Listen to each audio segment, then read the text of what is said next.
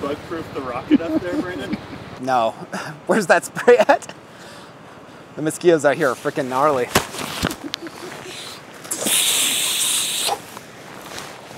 All right. What's up, everybody?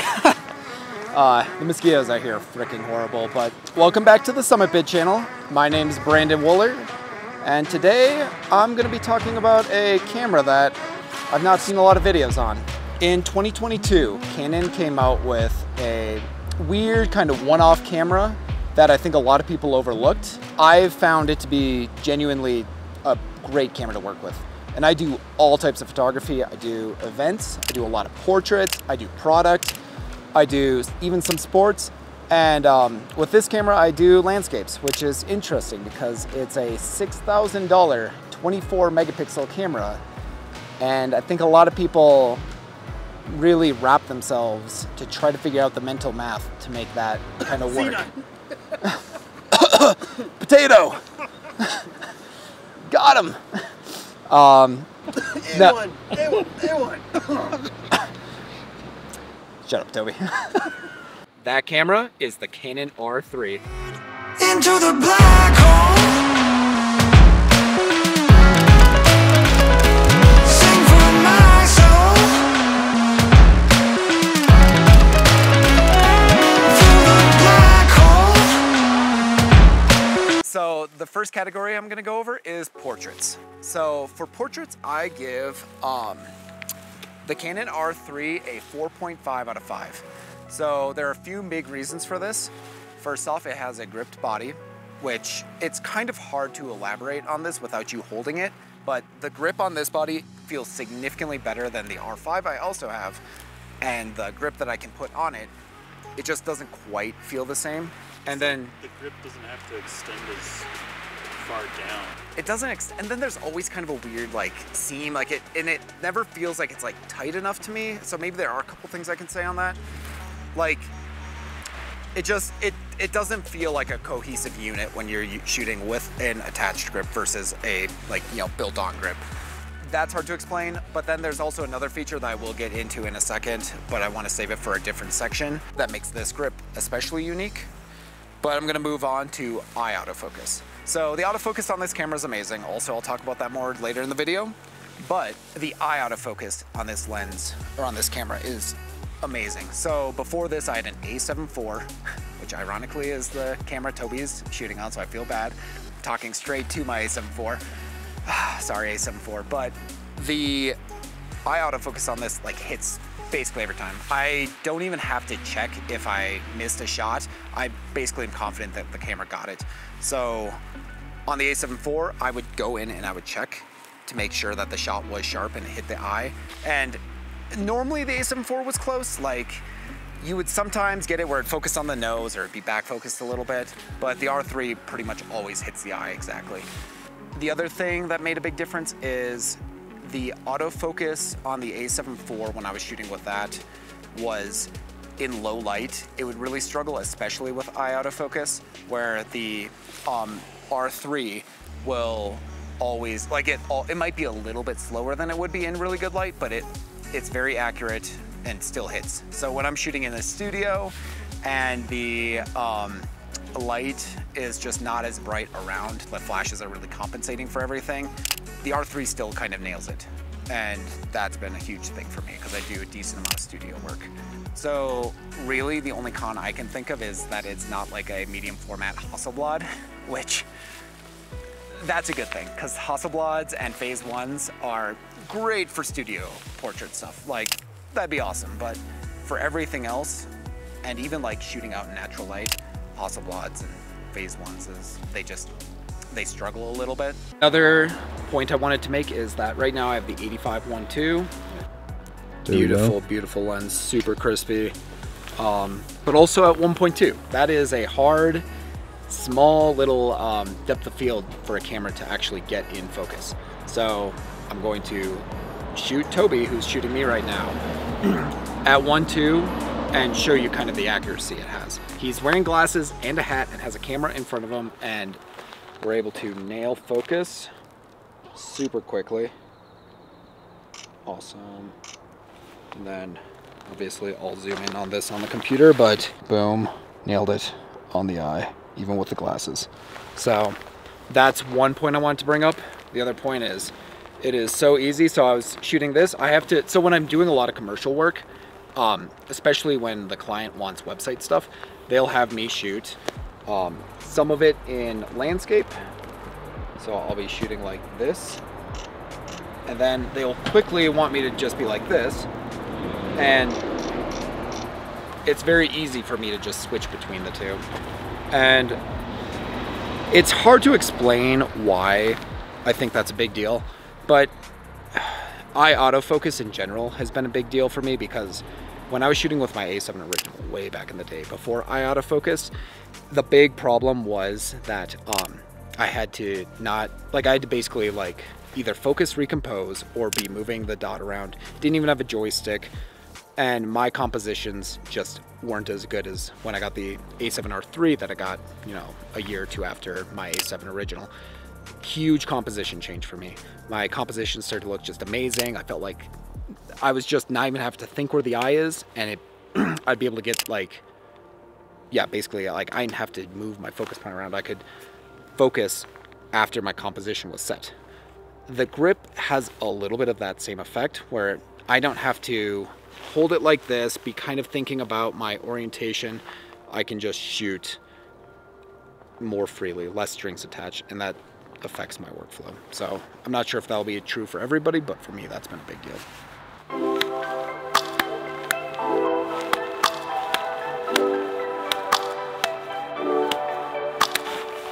Rolling.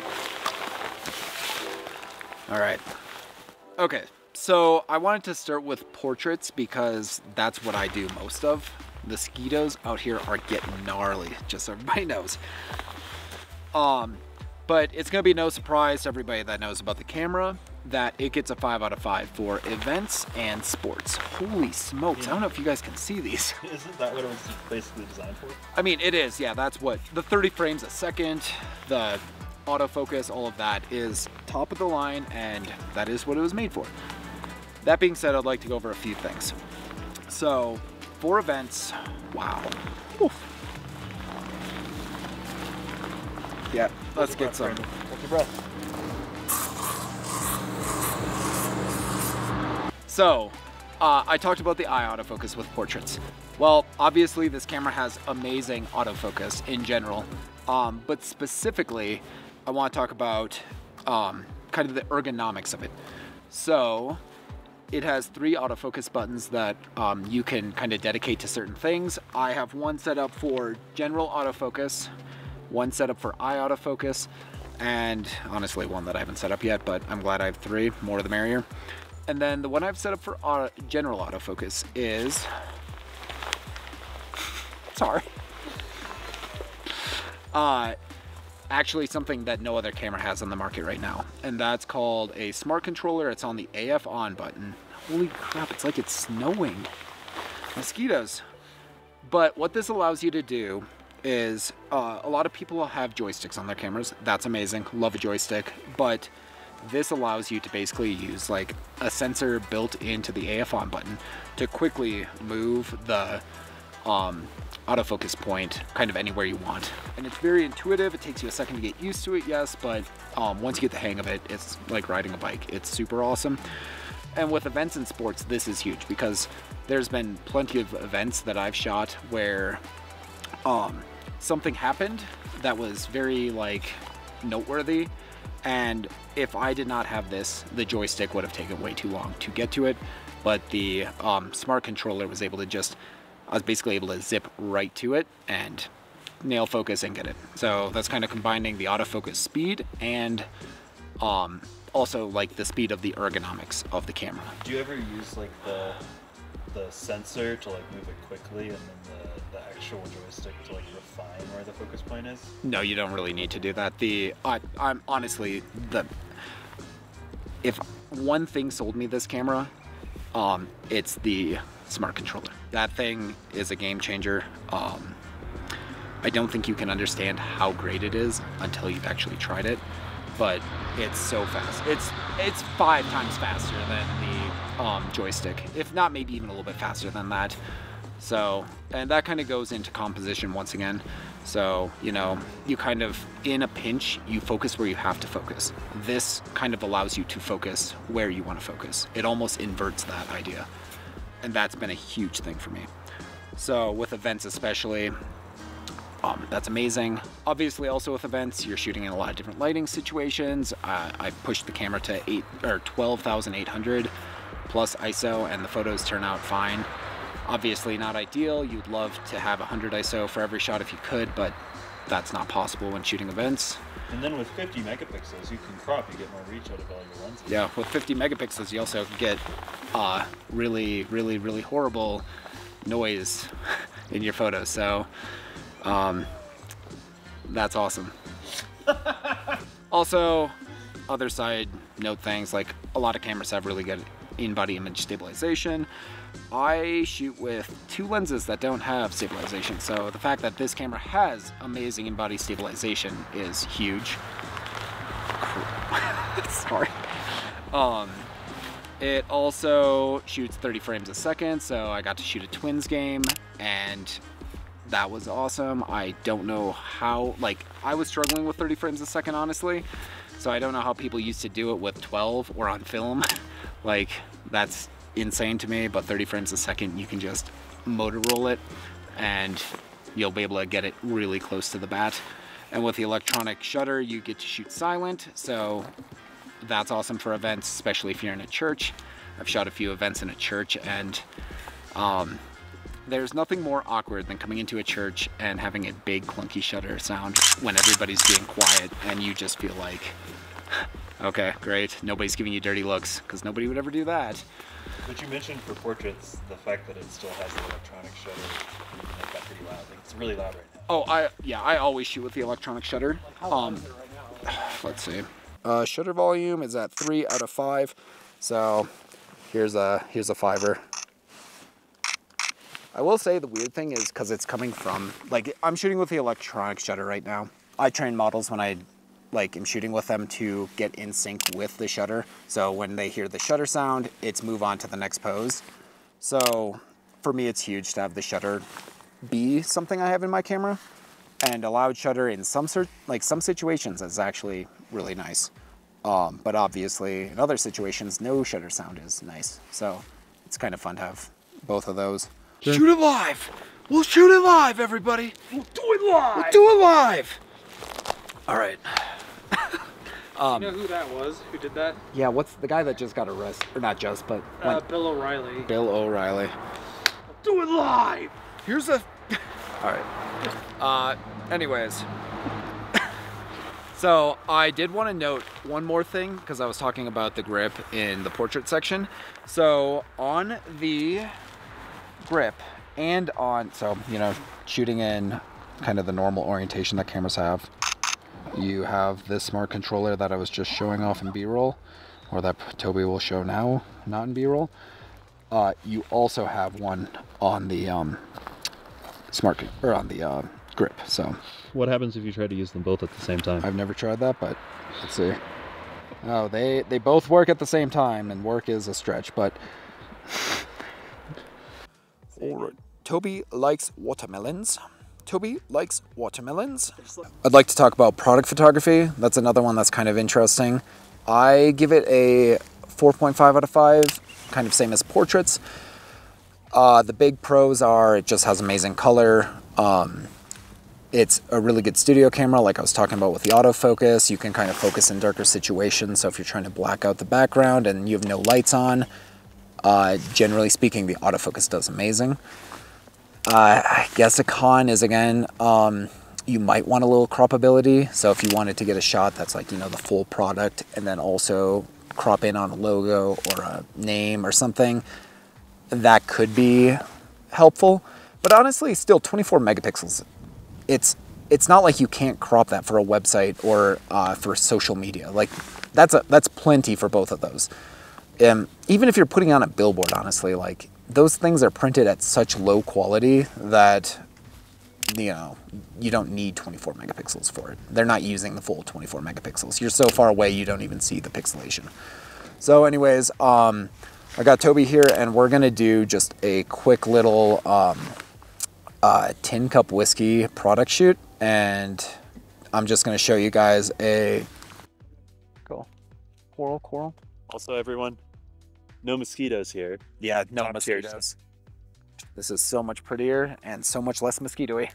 So, okay, so anyways, to start off, we shot a little bit of a video. We were just messing around with shooting a faux commercial for Tin Cup Whiskey earlier. But I normally would not open a product for a product shoot, like crack a whiskey bottle open. But it is a little empty and it might be a little bit dirty, but you'll get the idea. Oh, look. No. Oh, that's nice. All right. Hold out for the landscape part, though. All right, so. Just quick shot. Show that versatility. Show the versatility. Should I shoot it at 1-2? Probably not. All right, everybody. So we're going to shoot a bottle of Tin Cup Whiskey. We actually, just a little bit ago, shot a video that we were just kind of messing around with a faux commercial that we were thinking about doing for them. Not a sponsor. Yeah, not a sponsor yet. Please, Tin Cup Whiskey, please. Tin Cup Whiskey or Starbucks or both. Or both. Tin Cup Whiskey. Anyways, so we have a nice kind of mountain view, backlit. I love doing backlit shots with these clear bottles. I think it looks great. The color is just... They're gonna pop. So I'm gonna have Toby. I keep seeing these. I saw it actually in the airport on the way here. Somebody did a shot of a hand holding a bottle of whiskey, and we're gonna emulate that. So Toby, have the logo face me, and then let's get some of that backlit mountain view in there. And kind of the point of this too is more to show you guys the quality and resolution of the camera. So I'm gonna take a shot, and then I'm also gonna show you it cropped in so you can kind of get like a more expanded view of the whole product with an atmosphere, but also kind of a close-up shot of the actual logo / name. Perfect, Toby. Love that. Slant it a little bit more, maybe. Nice. Twist your arm just a teeny bit more towards me. The tin cup part. Perfect. Slant it a little bit more, maybe. Love that. All right. Awesome. Cool. So, hi. We have friends. No, we're not sharing. Okay. So, now we're gonna shoot this Patagonia V1 LT, we said? Was that the name of it? Something like that. Sorry. All right, so mosquitoes are back also. So we're gonna shoot this coat from Patagonia. And in true Patagonia fashion, I'm gonna try to get Toby out here in the wilderness. I'm gonna shoot at f2.2 on the 85-1.2 from Canon RF. And then, yeah, this is kind of mainly what I actually do. One of my big, like, professional things is I shoot a lot of products. So I'm gonna have Toby wear the backpack with the Patagonia jacket so it looks more kind of Patagonia fashion of actually being outdoorsy and prepared. But then I'm also gonna have him take it off to get a little bit more e-commerce-y images. So and we are running out of time, yep. so we're gonna jump right in. Down, and then let's take a couple shots. I'm not gonna go too in depth, but I'm just gonna give you guys a little bit of a preview.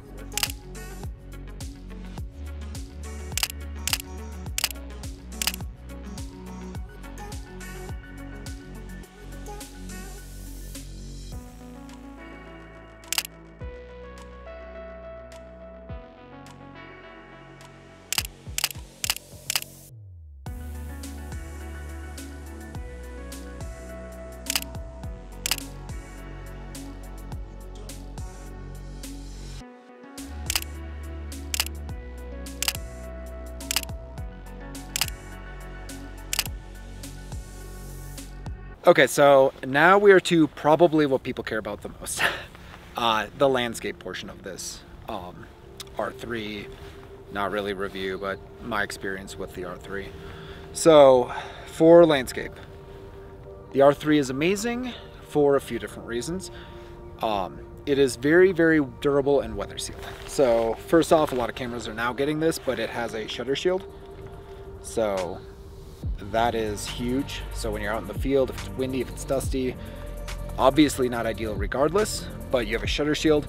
I'm standing out here on top of a mountain and I'm okay just having my, you know, camera open and about to put my lens on because I was changing from the 85 to the 28 to 70, but not worried.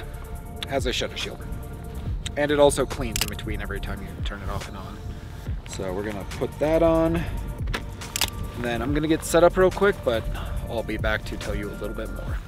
All right. To be honest, the R3 is a 24 megapixel camera, and I think that's fine. I think a lot of photography has been done with 24 megapixel cameras, and landscapes especially. I think there are a few people when we were in Jackson Hole, I will double check this, but they shot with like D6s and 5D Mark IIIs, and obviously those are amazing cameras, and probably don't even have the same like updated sensors that the R3 has. I guess to state the scale, I think Z's get degrees. The R3 definitely is able to do landscape photography, so I'm gonna give it a 3.5, which is the lowest score of all of the things it does. And what are the exact reasons for getting the lowest score? So it does have a weird form factor. So bringing a gripped body into the wilderness is hard. It's hard to pack it. I think megapixels is a big one. 24 megapixels is 24 megapixels. There's good and bad with that, as I've said. Actually, it will have better noise reduction or noise capabilities with long exposures, but still 24 megapixels, so that's one. Like I just said, the form factor, it is a big body. It is it is 2.2 pounds compared to the R5, that's 1.6 pounds. So if you bring just an R5, no grip, you are saving a little over half a pound. And then it's kind of expensive. Oh yeah, $6,000. If you only do landscape photography, maybe not your camera. If you do all the types of photography, definitely your camera. I guess, I was trying to section everything off, but R3 is an incredible video camera. Shoots 6K 60 RAW, so 12-bit.